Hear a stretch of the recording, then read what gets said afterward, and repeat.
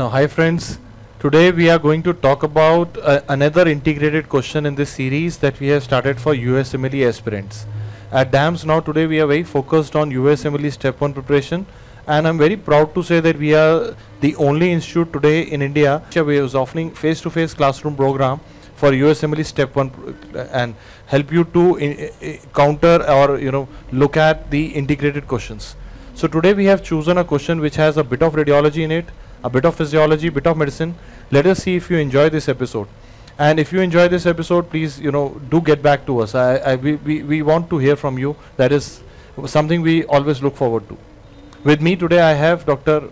Anupama, who is a very famous physiology faculty, and she knows, what is USMLE is all about, and physiology, pathology, they are like the core of the Step 1 USMLE, and she's going to guide you today with the question as well. Yes. Now, before we go on to the question that we are going to talk about, I'll show you the clinical history of the patient. This patient is a 55-year-old male who comes to the emergency department with shortness of breath, weight loss. On physical examination, he appears thin with breathing through pursed lips. Breath sounds are decreased in all the lung fields, and chest X-ray is provided, which I'll be discussing, and which of the following findings is expected on spirometry. And if we look at the X-ray chest,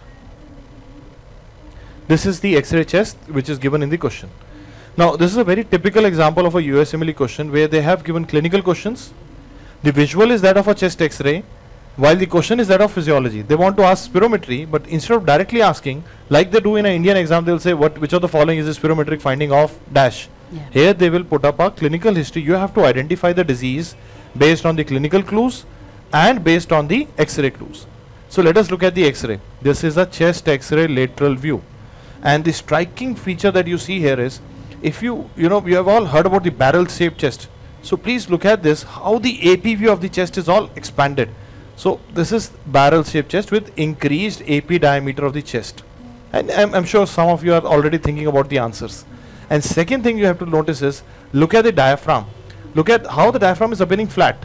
Normally the diaphragms are like this, curved up. This is flattened diaphragm. And third thing to see is the retrosternal space.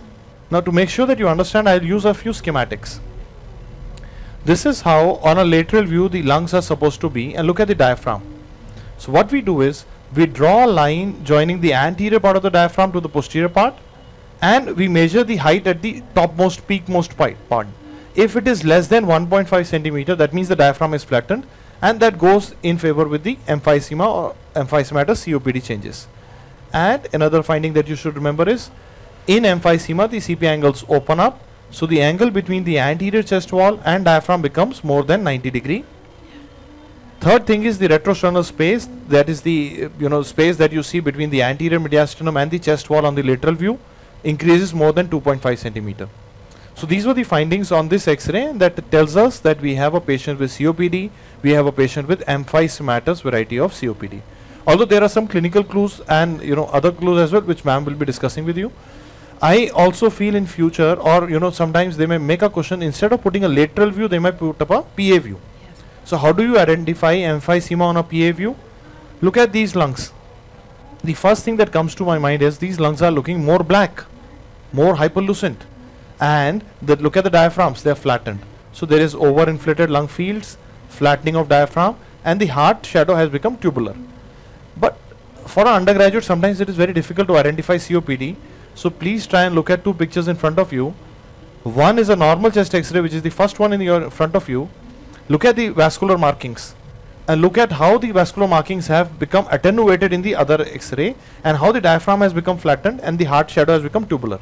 This is how a typical COPD changes or emphysematous changes appear on an X-ray chest. However, knowing this much is going to help you to reach only to this point in the question. You will not be able to reach till the answer till the time you know physiology. So I hand over to Dr. Anupama to talk about the spirometry in this patient.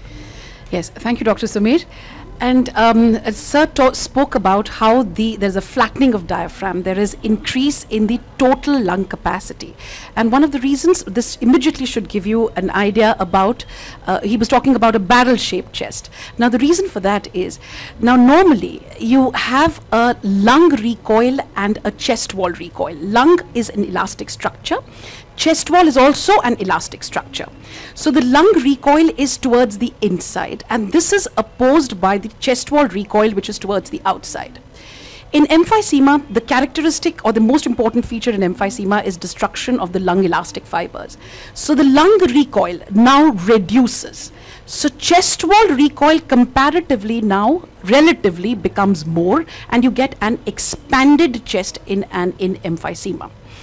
Now, another thing which is very characteristic of COPD patients is an increase in the total lung capacity, which he spoke about, and how the total lung capacity, again, the reason for that is these patients of COPD will always find it easier to breathe at higher lung volumes.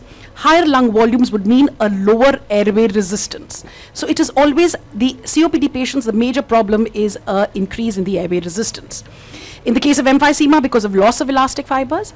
In cases of bronchial asthma, because of a bronchoconstriction and the inflammatory changes in the walls.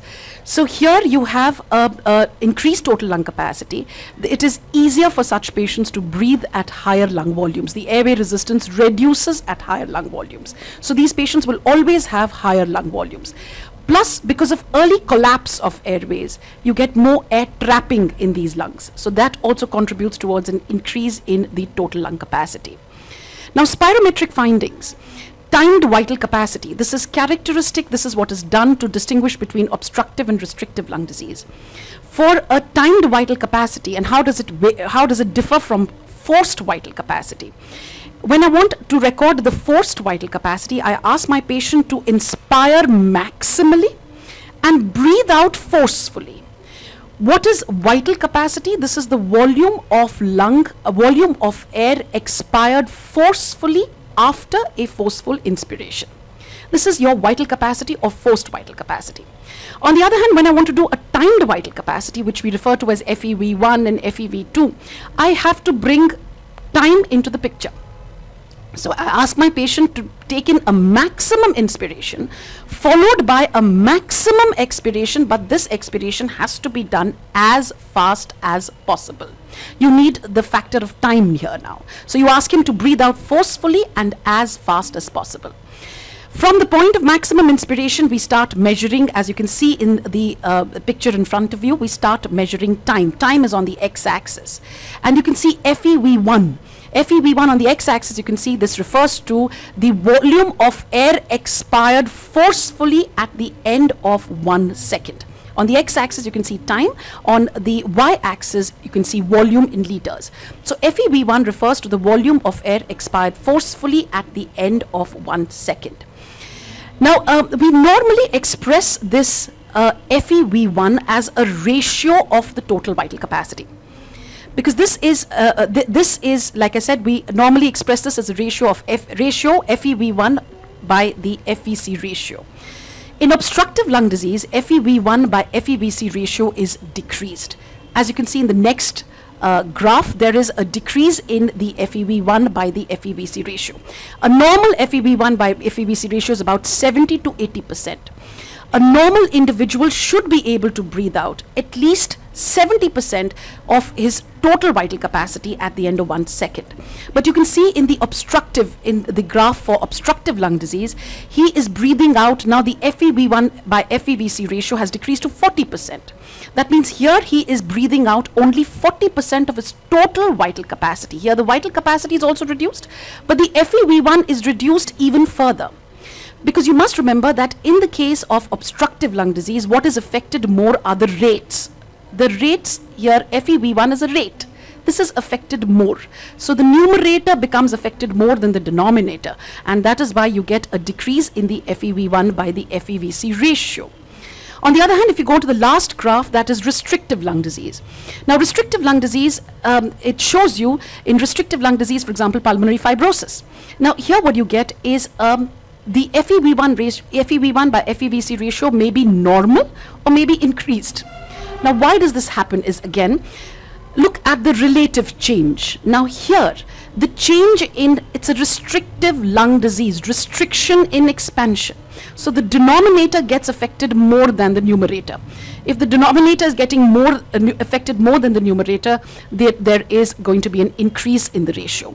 In restrictive lung disease, the ratio can also be normal. I said it can be FEV1 by FEVC ratio can be normal to increased. Normal, if both numerator and the denominator decrease to the same extent, the ratio remains normal. Or if the decrease in the denominator, which is the volume, FVC, if it decreases more than the FEV1, the FEV1 by FEVC ratio will increase. So that is characteristically seen in restrictive lung disease. When you look at timed vital capacity, a decreased FEV1 by FEVC ratio, obstructive lung disease, normal to increased FEV1 by FEVC ratio is in restrictive lung disease. Now this is a flow volume curve, or a flow volume loop actually. Now on the y-axis you have the expiratory flow rate. The graph above the x-axis is actually expiration, below that is the inspiration. So on the y-axis I'd rather call it a flow rate. And on the x-axis you can see volume. This refers to the lung volume. Now this is a normal, on the left side you see a normal flow volume loop.